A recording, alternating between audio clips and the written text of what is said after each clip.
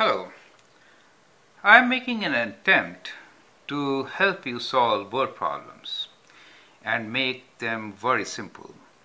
So this is a series where we'll talk about some problems which can be solved using trigonometric relations, and we will first consider special angles. I hope you remember what special angles are.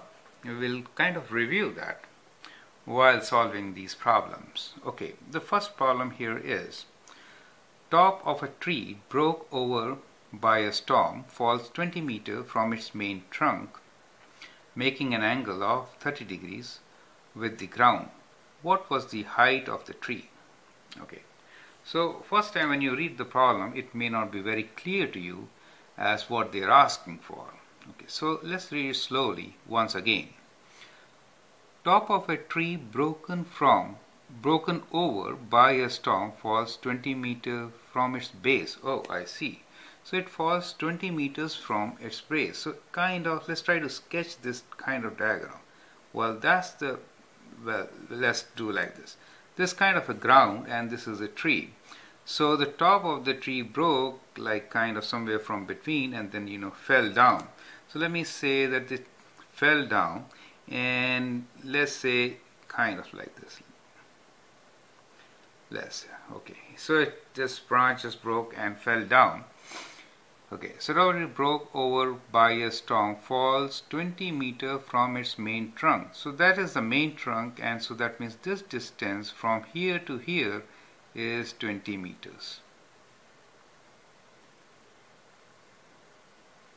Okay, now what? Making an angle of 30 degrees with the ground. So let's say this angle here from here to here is 30 degrees. Correct. So that's the situation, right? What was the height of the tree? Okay, so the height of the tree was this height plus this height. So now I hope you understand what the question is. Right, now let's try to solve this. So let's say the height is height of these two. Yeah, okay. Now this height should be equal to this height, correct? Because it fell, correct? So let's say if this height is h1, we'll call this height as h2. But since the same branch fell over like this, that becomes h2 for us. Does it make sense to you? So it doesn't look exactly the same, but imagine that this was kind of equal, right? Let me extend it like this. I think like that. Doesn't really matter. Okay, so that is how the problem is. And let's now try to find how we can solve for it. So this angle is given to us, and this is the base, that's the opposite side. If you know base and opposite side and the angle, then the trigonometric ratio which you should use is tan, right? So tan of 30 degrees. So what is tan of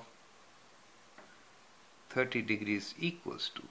Okay, now here you see when it falls, and we are assuming that the tree was absolutely straight, and therefore this was a right angle triangle. Correct. Now 30 degrees is kind of a special angle. You remember what special angle is? Let me show you a triangle, and then let's see what a special angle. I'll draw that also here itself. It's good to draw special angles. Okay, let me extend this triangle. Let us say that this is an equilateral triangle. So if it is an equilateral triangle, then all the angles will be same. So this will be 60 degrees, correct? This will be 60 degrees, correct? And let us say the sides are 2 centimeters or 2 units. So this side is equal to this side, and let's say this side is 2, correct? And if this is 60 degrees, we drop a perpendicular from here. If we do so, we divide this into 2 equal parts, correct? So if each side is 2, then this half side will be 1. So let me write 1 here, okay? Now, and these two in an equilateral triangle, if I draw this perpendicular, then this will bisect the angle on the top. So the angle should be 60 divided by 2, 30 degrees. So we have a 30 degrees angle here and a right angle triangle, the smaller one. Now, what should be the height of this triangle? Well, we'll use Pythagorean theorem because this is a right angle, right? So this should be 2 square minus 1 square square root, right?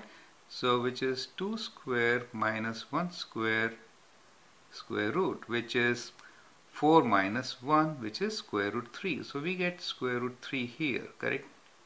Now, this is a very good triangle. We can find tan of 60 degrees and also tan of 30 degrees. What is tan theta? Tan theta is opposite over adjacent side, right? So tan 60 will be square root 3 over 1, but tan 30 will be 1 over square root 3. Do you see that? Opposite means side opposite to the angle. If we see from 30 degrees, the side opposite is of length 1. I hope you understand the basic special triangle. Okay, we will draw this kind of sketch with most of our word problems so that we really get it. And once we get it, we don't really have to explain it in so many details. It just comes to you automatically. Correct?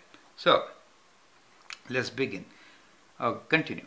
Tan 30 degrees should be equal to height because opposite over base. So h1 over 20. So we'll write this as h1 over 20. Now, what is tan 30? Tan 30 is 1 over square root 3. So we'll say 1 over square root 3 is equals to h1 over 20. So from here, what is h1? So we have h1 equals to cross multiply, right? 20 over square root 3. So we got h1 now. Now how to find this hypotenuse? Well, to find hypotenuse, we know 20 base. So we know base and hypotenuse. So what should we use? We can use cos 30, correct? Right. So let's use cos 30. So we say cos 30 degrees is equals to base is 20 over, we'll calling this hypotenuse as h2. Now from our special triangle, we can see what is cos of 30 degrees. Cos of 30 degrees is base is square root 3 over 2. So we'll write here square root 3 over 2 equals to 20 over h2, right? This hypotenuse, which is also the broken part of our trunk, right? Now from here we can solve for h2. So we'll cross multiply and we'll bring h2 here. So this height h2 equals to 20 divided by square root 3 times 2, which is 40 square root 3. Is that okay? 40 square root 3. Correct? Now, total height is combination of these two heights. Is that okay? So we say height. What was the height of the tree? So the total height of the tree is h1 plus h2, which is h1 from here is 20 over square root 3, and from here we get 40 over square root 3, which gives us 60 over square root 3. Okay, sometimes what happens is, sometimes we don't want to put radical in the denominator. In that case, what do?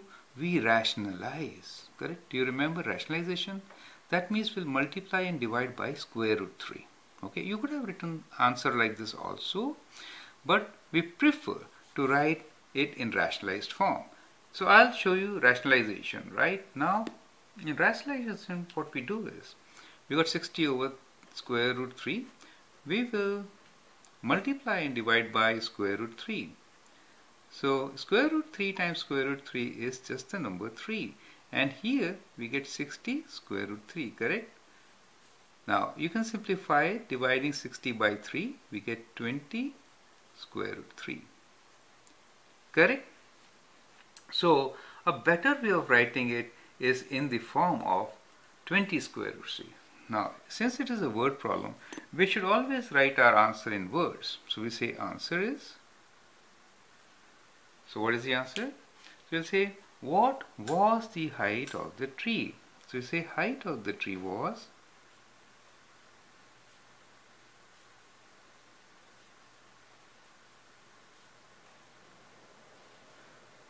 20 square root 3, and what are the units? Since this 20 meters is units meter, the height was also in meters.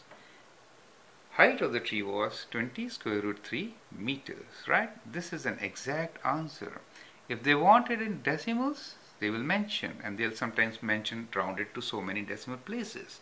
If not, prefer to write answers in exact numbers like this, 20 square root 3 meters. Okay, go through the problem once again. It is a simple problem, but here the important thing is to understand the approach and see and visualize the situation. So making a sketch like this helps to solve the problem. Okay, let's go through it once again. So it was given to us that a tree broke from the storm and fell 20 meters from its main trunk. So that was the 20 meters from its main trunk. And the broken part is this part, which makes an angle of 30 degrees. Of course, the broken part was originally on top of this stump, right? So therefore, these two heights are same. So what we did was, we used special triangles here and trigonometric ratios. Because this is a right angle triangle, we can relate height and base with tan of theta, which is 30 degrees. So tan 30 actually from here is 1 over square root 3. So we write 1 over square root 3 is equals to opposite side height h1 over 20. And from here we got our stump height, the broken stump. And then this part, which was the broken part, is kind of hypotenuse for our triangle. So we measured it using, or we found its length using cos, because that is hypotenuse and we know the adjacent side. So SOHCAHTOA. Remember SOHCAHTOA? Okay, let me write. So let me write it here. So we say sine is opposite over hypotenuse, right? Cos is adjacent over hypotenuse, and tan is opposite over base. Correct? So that is SOHCAHTOA, right? Easy way to remember the trigonometric ratios. Now, so the cos was adjacent over hypotenuse. Adjacent is 20 over h2, and cos of 30 degrees from here is